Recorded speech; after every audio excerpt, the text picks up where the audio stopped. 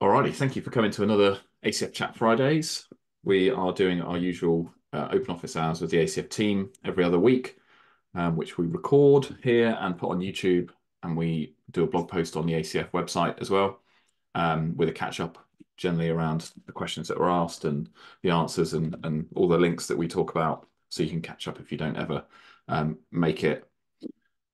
Today we have got Damon again from DevRel. Oh, actually, let's go around. We've got Mike from Content. We've got Matt, Brian, Anthony, and Phil from the engineering team. And we've got Damon Cook from DevRel, a WP Engine. And Damon's here today to do another demo after the success of like 2 weeks ago. He did a blocks API demonstration using that with ACF. And we had some questions around the Interactivity API. So that's what Damon's going to do today, which is great. I don't think I've got a huge amount of roundup ACF news, unlike last time where it just kept going on. We are still in the middle of ACF 6.3, the release. We released the beta 1 a week or so ago, that is out and it's available for you to test, and that's an ACF Pro beta. So if you're a Pro customer, you can go to your account, go to the downloads, and you'll be able to download it from where you get the zip in the My Account licenses section. And to install the beta, you just need to install the zip as you would do a normal plugin. You can test it wherever you like. Obviously, we would recommend not doing it on production installs that are critical, but please give it a really good kick of the tires and let us know. And we're hoping for 6.3 will be coming soon. I don't think we've had anything too major from the beta, so we are fingers crossed it will be with everybody shortly, and then we'll be turning our attention to 6.4. Okay, so we will also have the Q&A, which I've now lost the button for, is available if you want to ask questions, either ACF related or specifically about Damon's demo, and we can answer those as we go along, or just feel free to use the chat feature if Q&A isn't available on Zoom for you. Yeah, so feel free to drop questions as you go. Anything that you want us to tackle, and we can help. And I'm just going to post a link to the. No, that is the wrong chat. Let me find the chat in Zoom. This is the public feedback board on the ACF website. So we take feature requests, improvements, suggestions, and you can go and see what other people have suggested and voted on. So if another feature or bug or improvements there that you feel strongly about, give it a vote, and it helps us prioritize our roadmap. So we just want to hear from you about what you need improved.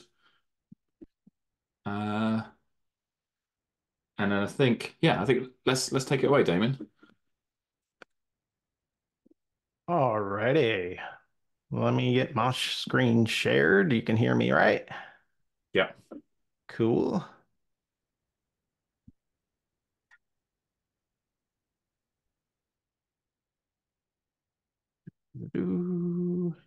Let's see. All right. Let me get my chat open too, now that I have everything rearranged.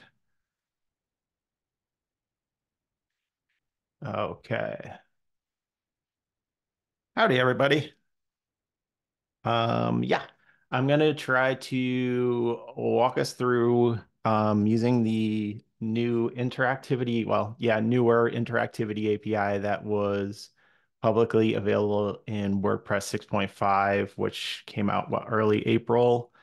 So while this whole API has been in development for a couple years, really, but it's now publicly available and has actually really good actually documentation. So I'm gonna I dropped a link to kind of a great post on the Make developers blog. This is a great overview. So if I go too fast today, I would definitely come back here and maybe go through some of this stuff. And then I'll be kind of tying it into using like an ACF block, and then also using ACF. I'll be using a relationship field with the associated with the user. So let's see. hopefully you've possibly also seen this as a kind of a de facto, I guess, demonstration of what you can do with the Interactivity API. This is wpmovies.dev. I highly recommend checking that out. And you can also go peruse the code base if you go down at the footer here and open that up in GitHub and see how all their blocks are developed. And I actually took a lot of inspiration for kind of the stuff I'm demoing today because we're going to do a similar idea with liking items. So let's kind of hop into it, I guess. Here's my demo site over on the right, and I just wanted to show what I had activated here. I have ACF Pro 6.2.9. This is a custom plugin which will step through and has all my functionality. And then I'll just have user switching so I can kind of demonstrate when we get near the end when if we want to switch different users so I can demonstrate some stuff. So that's about it. And then I have the 2024 theme activated. Um, and so just to show what we're kind of gonna build and walk through real quick, let me move this bar over. So here's the front end of the site. It's kind of typical. I don't know. I made very light customizations to 2024, just some colors. But if we hop over to this listens area, we have these hearts. So I'm logged in as admin. So when I go through any of these items, I can like them. And even if I click into them and like them here or unlike them, and it actually all saves. Let's open up a new tab here to my profile. It all updates all this information on my profile and saves it in this this is, yeah, a relationship field, ACF relationship field. So I can also, add items here and have them update on the front end as well. So vice versa. So that's the interactivity kind of we're going for. So how do we get there? I didn't want to, just for the sake of time, I didn't want to run some of these commands, but this is all in that quick start guide on the documentation here, and I'll drop that link as well. Um, but yeah, this is just to create a block with the interactivity API, like already integrated. There is a template for the create block package. So at the end of this command here, you see template, and it's a create block interactivity or interactive template. So that'll spin up a block and a plugin for you to kind of get started and get exploring with the interactivity API. So I already did that. But these are, yeah, so these are the commands basically that I already ran and got set up for us. So you wouldn't have to watch me download a bunch of Node modules during this live demo. Um, so the heart of the code here to jump through things, I have just down at the bottom here, I have npm start running on our ACF likes plugin, just watching for our block changes. But this is the kind of the heart. Let me collapse this sidebar because I know it gets a little in the way here, but this is a kind of typical, plugin code. Um, we're registering a single block here, and we're registering, yeah, we're pointing to our build directory where the block is being built to. Um, and then I can come back to this later, but I'm using a block hooks to insert our custom like button block after a post title on a single block template. So I'll come back to that in a little bit, but that's how I'm injecting kind of our block where we want it on that one template. And then I'm going to be using some good old Ajax to process the requests of liking and unliking for our example. And that's just kind of our submission, our server side logic to handle the response and submission and everything. So to step into so all that's really the remainder of the majority of the code is this block, the like button. So Hop into there. Um, the block.json defines everything about our block. Hopefully you're somewhat familiar with that. I won't go in depth on this, but yeah, we're just giving it a name, and our title, description, and then we're including our ACF entry that allows us to set the where our template is for our final logic, which is all the front end logic in our case. But when you start using the Interactivity API, this is kind of where the requirements come in. This is ACF, but this entry here under supports, usually in your block.json, you need to have this entry definition. And then the Interactivity API uses JavaScript modules. So this is a newer entry in the block.json to point to our view.js, which is where our blocks interactivity store and kind of all our custom logic will be for the interactivity piece, the client side, that is.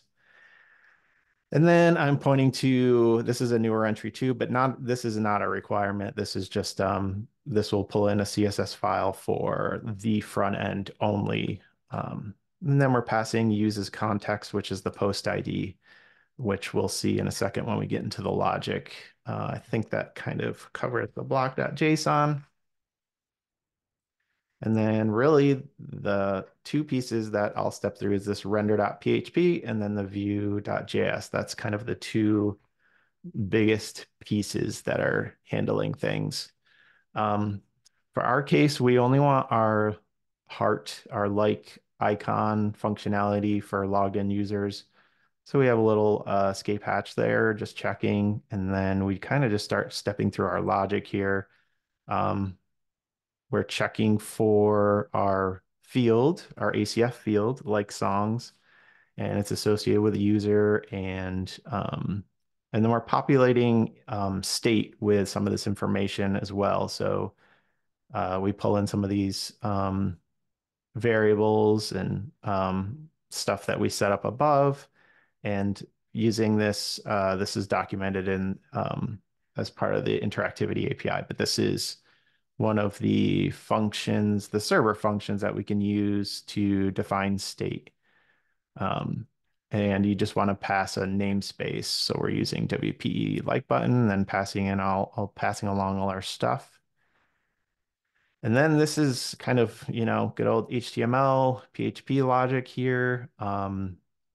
But the one, again, kind of requirement for like hooking up the Interactivity API is using these directives, but specifically this WP interactive directive with our namespace. This kind of, to use it loosely, hydrates, but also says this block and everything inside will be interactive. So this is a kind of a key component and requirement to your block that you'll want to include. And then these types of items, the data WP, and then there's a bunch of different directives, which is in the documentation. These are where we're defining custom attributes and passing information back and forth from our store, which is in the view.js. So this is a kind of a convention data-wp, and then all these different items. We have context in it, on click, and some class toggling. And again, all these directives are, in the documentation. I'll provide a link if somebody already hasn't beat me to it by the end. Context is we're passing along where we pass along the post ID, and I'll show that in a second in our store and then when we get into the view.js. But the rest of this is kind of pretty, we got an SVG icon and then a button. And if there's any questions, drop them in chat or the Q&A. I can stop at any point. But let's see, I'll keep going and hop into the view.js file. All right. So we pull in the store, and there's a few other critical items we can pull in as we need them, but we're just using store and get context from the interactivity package. This is where we're pulling in our CSS. And then this is kind of the heart of the um, interactivity client-side functionality. Again, we reference our namespace for that we defined in this interactive directive here. So those should match. And we're destructuring kind of the state and actions from our store. And this is getting some checks in place to see based on the user's post meta if it's already an item that's been liked, then just kind of pass some information back to the server side stuff and populate that. And then here are our actions for toggling. So this is actually tied to actions toggle like here. So this is the on click directive. And so we're toggling like, and we're pulling in the context, which because we need the post ID. So we're just doing some other, logic. I won't walk through every line of code here, I guess, but if the item is already liked, then we kind of will remove it from their likes because they're toggling it on and off, and we're doing some logic based on that. And then we trigger this update user likes, which does our submission for us. Um, and this is where, we're doing passing along the Ajax URL and all our information, like the nonce for security and the action, and then our array of liked songs. And that's kind of comes back to the initial plugin file here where we are handling the information on the server side. So we check our nonce for security, get the user ID, like songs, and we update the ACF field information. Um, yeah, I feel like I went really fast through that, but let's go back and let me demonstrate kind of again how some of this works. Our field groups. I actually pulled this logic out into the plugin itself, but since this is still available, then we can see how this field is set up. We have a field group liked songs. It's a relationship field. It's tied to the song post type. And then we just filter by published items. And we're for location rules down here at the bottom, where current user is equal to logged in. That's what we're using for our location. So again, this hooks up everything over here in our profile area. So we can add and remove items, and this will sync with the front end logic as well. So I'll remove that and update and go back here. Let's see, what do we have in here? 3 items. Let's remove all except for one, this random one, just to get an idea. And this is ironic. I think there's something in my logic for the state logic is not, uh, wait, oh no. Did I update? Yeah, I think I saved that. That's probably part of the issue. There we go. So there's that one item remaining. Check over here. Yep. So we only have one item that we like. And then to go back to why I had that other plugin, the user switching, I have a few other users here with different roles. So we can actually kind of masquerade here as another user and just show, I may have already liked some of these. No, I guess not. So now we're a different user. We can like some items, and then we can open up our profile and verify that those items are associated. Yep. So those are our two items that we just liked. We could add another one, update profile. And there we go. So that meta information is syncing between client side and server logic and all that good stuff. Questions? That went fast.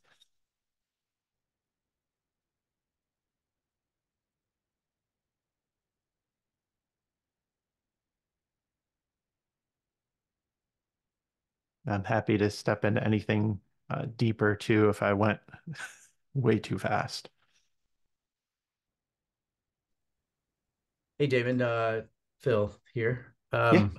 This is my first real look at the Interactivity API, actually. So thanks for doing this. But one of my questions, I guess, is what's the advantage of this as opposed to just doing like old school jQuery and Ajax calls? Is there something about this that lets two blocks sync together better? Or Yes, absolutely. You kind of touched on it there. Um, you can certainly build with all those, good methods, jQuery, Ajax, anything. The idea with the interactivity API is creating, certainly standardization and also, yes, allowing different blocks to communicate with each other on the page, but also the idea of route. I know they're exploring more of the idea of routing. So it has more of a kind of single page app feel, but that's a little further along, and I think on the API roadmap. Well, they're actually working on it now, but I don't know how far the progress will be. But so yeah, I think it's mostly standardization and it's having less, in theory, less JavaScript, less client-side stuff that's going to need to be pulled in for all your blocks to communicate amongst each other.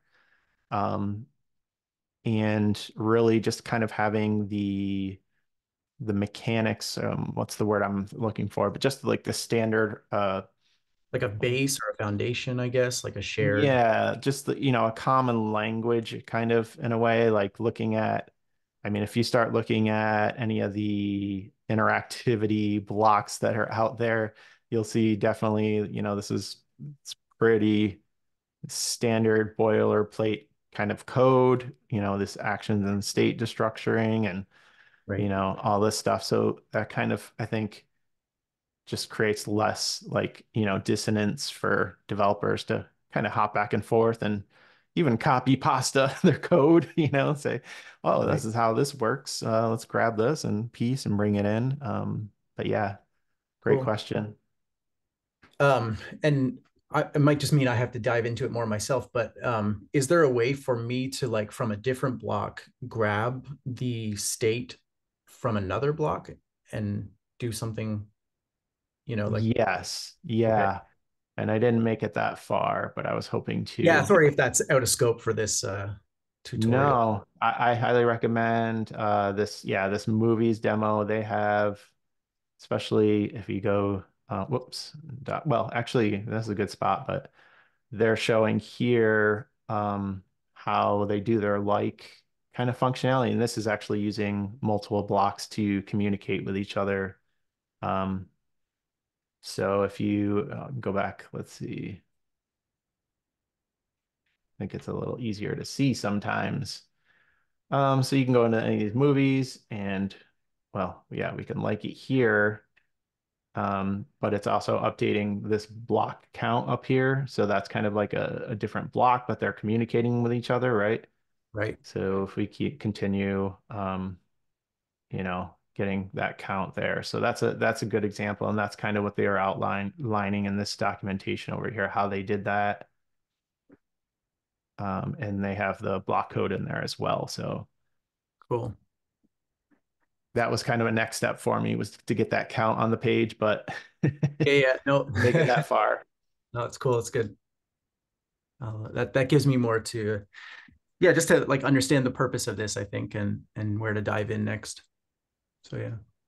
Yeah, and just to actually speak to that a little bit more is, I had this in my block, but this WP interactivity state is kind of the heart of where you would have your blocks communicate, because can be a shared state. You would really just reference this namespace, and then you can pull in any of these items in a different block in your store logic. So that's kind of the heart of it. And then the other idea is like context. Yeah, I think I touched on, yeah, I had my post ID as well in the block. But so for WP context, that's kind of like essentially like my understanding, like a localized state, right, of just that element. So anything that we're kind of passing down in here will just be kind of localized to this block itself. So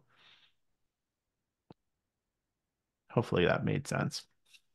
Yeah, I think so. I'm slowly wrapping my brain around it. This is Oh, I cool. am too. So much to As we still all learn. are. Yeah, yeah. Cool. Damon, we had a question from Ian Atkins in the Q&A. What scripts are loading on the front end when you use the API? That's a great question. It's probably, since we're using modules, let's see, I guess we can pull this up and see. But I mean, so just to step back a little bit, the interactivity API is using Preact and modules. So in theory, when you import the interactivity API package, you're just importing the module. And so that would persist kind of on the page. Trying to think here. Yeah, I guess we can actually just view source and see. Let's find the view.js first. Oh, and this is terribly small. Um, yeah, scroll that over. Yeah, so you can see the import map here for the interactivity API. This is uh, where it's pulling in the package stuff, and then we're adding our script. And um, depending how your theme configuration site setup is, I think the default experience is this would only be loaded on pages where this block is included. As this, and when I say that, I mean the module and the view script as well. And so, and the same thing with that view.css. So that's kind of a performance consideration and a kind of a benefit in a lot of ways, but you have to know kind of how that stuff is working. But yeah, I think the default experience is, yeah, this is only loaded when the block is on the page, unless you had what is it, should, I forget what the filter is that you can opt into or out of, the should load separate assets or something like that.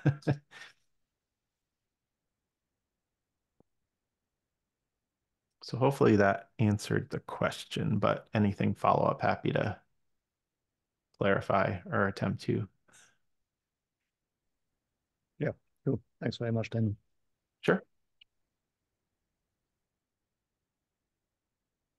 Damon, I might have missed it when you were going through the what plugins you had installed, but it looks like you've obviously got the Gutenberg plugin there. Is that a requirement for this, or is this just because you're using sort of like bleeding edge stuff? Yeah, no, not at all. And I was just about to, when we hopped on, I was about to deactivate that. I just like to, yeah, explore with it activated, but it is not at all. For everything I just showed, it'll all function fine. Yeah. Oops. The one thing that I was testing out, because let's see, there's a new feature in the experiments that I wanted to test out, is the full page client-side navigation, which is still an experiment. So I was just kind of messing around, seeing how that affects the interactivity API, which I'm still not clear on how. It certainly makes things faster. No, I think I have to. Huh. Oh, did my songs disappear? I feel like yeah, when I clicked in, I thought I had the songs appearing. Oh, maybe it was the temp. Oh, there it is. Yeah, so it was a matter of. But yeah, that's the only reason I had it installed, was to experiment with some stuff.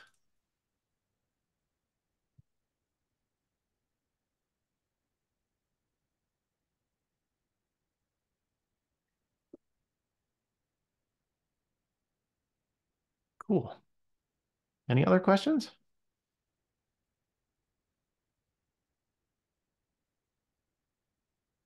There's tons of great resources out there.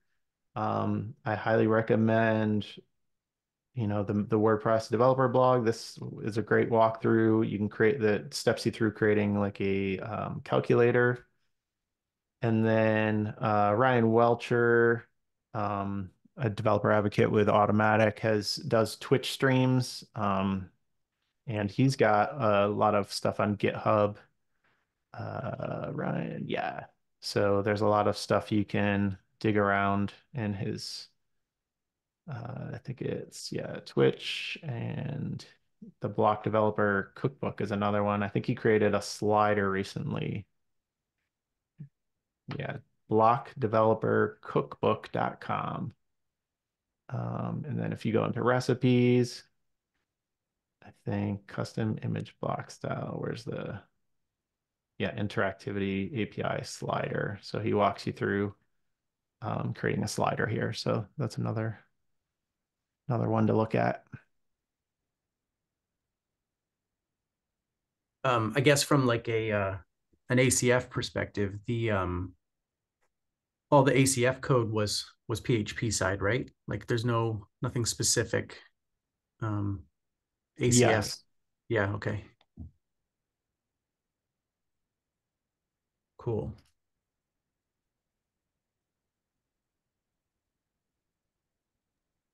Yeah, I Yeah, guess and even, oh, sorry, Damien, you go.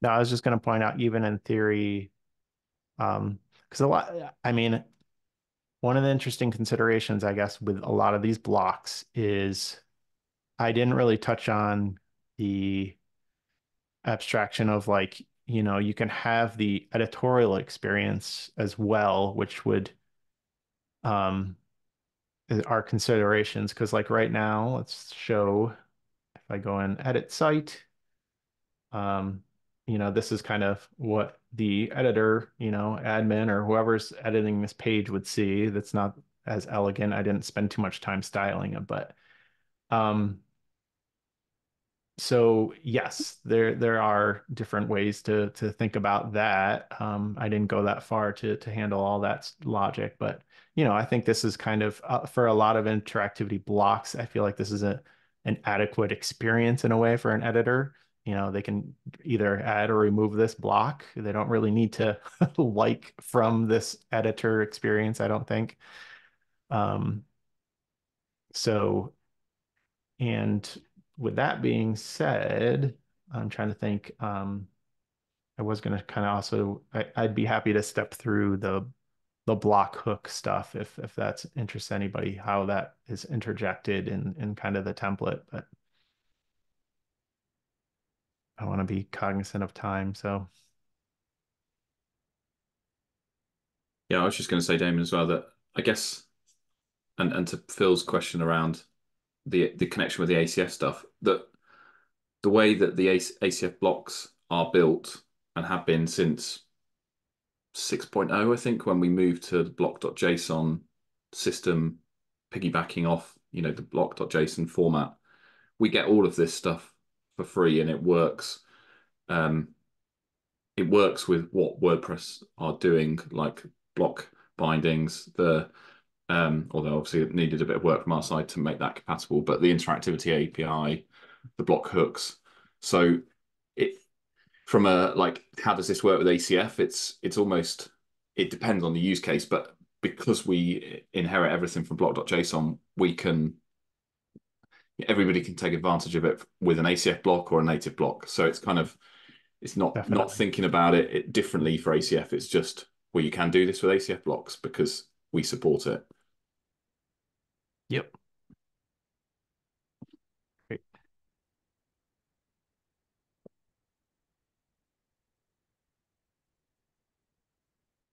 And I'm happy to try to throw this code up somewhere if anybody wants to test it out.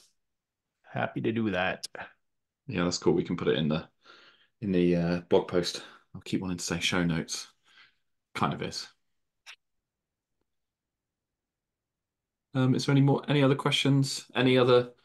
Doesn't have to be related necessarily to the Interactivity API. Any burning questions around ACF? Any issues people are having, or anybody's tested out the beta of 6.3? Any issues? Feel free to unmute or just stick it in the chat. Hi guys. I joined on the last dev chat previous time asking about kind of more native fields for Gutenberg. After that, I kind of fired up Gutenberg again after kind of just using classic editor and ACF flexible layouts. Got quite far, set up a few custom ACF blocks, had inner blocks, kind of context set up. And then I was kind of getting to the point where I needed to add slideshows, accordions, modals. And to me, I just think the paradigm of kind of visual editing doesn't really fit for more complex designs. I was kind of wondering if ACF were ever going to kind of take the middle ground somewhat and almost just improve the classic editor view. Because it looks like obviously WordPress isn't going to add anything to that. But for our needs, kind of ACF flexible layouts is basically perfect. Maybe if you had a preview of what you were editing, that could be nice. A bit more of a kind of modern interface. So it's all looking a bit tired and a little bit old. But yeah, I was just wondering, I don't know if you guys have metrics on your side of kind of how many people have switched to Gutenberg, whether you think it fulfills the need for the kind of professional developers. Well, I kind of see that they're going to end up almost getting to a point where it's going to end up being a bit like Webflow, where there's always going to be something that they need to add that it can't do, and you're just going to kind of get to the point where it's very, very complex, but not necessarily always fit for purpose. Yeah. And Ian, I apologize. I owe you an email reply. Yeah, no, fine. Just pop one over. Appreciate you probably you tracked me down in person virtually. Yeah, I mean, this is something we wrestle with a lot. We're committed to improving the block editor experience for ACF users who are wanting to use ACF blocks with the block editor, and obviously keeping compatibility with whatever the block editor and WordPress Gutenberg keep building with. But we also know that there's plenty of people using the more classic template approaches with flexible content. We've got a diverse group of different ACF users building different types of sites, and I don't think that's going away anytime soon. And in answer to your sort of specific question around the flexible content field, we do plan improvements to that, and you're right, it does need some love, and there's improvements that can be done there to make it a bit more polished and a bit more usable, because it's not something that we don't look at that and think that's something we're not going to support anymore because it's completely antiquated by everything that the block editor's doing, because actually it's still a really valid way of building sites, and there's still a ton of agencies, freelancers, solo devs out there building with that, because it meets the needs for their clients, and it meets the need of budget, time constraints, and all of that. So yeah, we're still going to carry on building and supporting it. I don't know when you mentioned going in the more middle ground around improving the classic editor, I don't think that's not something that we're thinking about at the moment, because it is quite difficult to, how WordPress is going towards the block editor. I think we've got the tool set around the flexible content field and things that work in the classic editor that we can improve on. But I think unless WordPress suddenly turned around and said the classic editor plugin, and therefore the classic editor is going away in two major versions of WordPress, then maybe we'd have to think differently about that question. But I don't see how that is going to be a reality anytime soon from a WordPress core perspective. So we'll just continue supporting ways of building with the classic editor and ways of building with the block editor. Yeah, okay, that makes sense. Yeah, I'm definitely sorry, go ahead. Yeah, I was just working on another Shopify job, building a custom template for that, and I think they've taken that kind of middle ground of the two that works very well. You're not actually editing the content on the page, but you have a preview and there's a sidebar with the custom fields. You define, it's very much like a ACF layout, but you define it in JSON and then you get the fields in the sidebar. You can visually see what you're composing, but you're not kind of battling, trying to kind of build a front end component and a back end, having markup that changes, having CSS for the editor and the front end. It's kind of the best of both in a way, just almost a bit of a hybrid between where ACF is and where Gutenberg is at the minute. Yeah. Cool. I was just going to say, like, I'm definitely more of a classic editor person myself. I greatly prefer to blocks most of the time, but I do think that ACF blocks are a good sort of middle ground in between working with blocks and block editor, because you can just use PHP and regular HTML and, you know, traditional JS for a lot of the stuff that you're doing. And at that point, I think it's pretty similar to things like the flexible content field, because you can just have a couple ACF blocks, you know, one with the slider or what have you. And you can just have like a preview of those blocks and then work in the sidebar if you want to update the field values. So I think it is still, I still prefer classic editor and using things like that. And I'm probably the lone person who thinks this way on the team, but I could definitely see the value in just sticking with blocks a little bit. And you can lock the posts down so that they can only have certain blocks or templates or what have you, and kind of get closer to that, you know, middle ground experience where you're still just, you know, working with PHP and traditional templates and that sort of thing, but also using the newer features of the Gutenberg editor. Yeah, I think I got fairly far along that line, and then my gripe was just the kind of markup in the HTML markup in the editor was different. So then I started having to write JS code for the editor, and then same with the styling. Then I was like, hold on, I'm just gonna switch back to classic editor. And then when I did, you know, it's just so much more efficient. But maybe that's me because it's workflow and what I'm familiar with. Yeah, which is the tricky thing when it comes to the change, because if it works and what you do means that you can get it done at a reasonable pace, then it's harder to then justify learning new ways, new workflows, new ways of building. But what Matt touched on about the flexible content field, the way you can build ACF blocks for the block editor, that is, you know, as comparable to a building with flexible content field. I think we mentioned it last time. We're sorely due some documentation around like converting that workflow, and not in the way that we want people to do that, but only this is just the best way to do it if that's something you want to do, because yeah, that they are very similar, but obviously different, being a classic way and a block way, but you can kind of still get the same level of control for developers and level of editing for the clients, without having to go in and build, you know, layouts from scratch from small amount of components.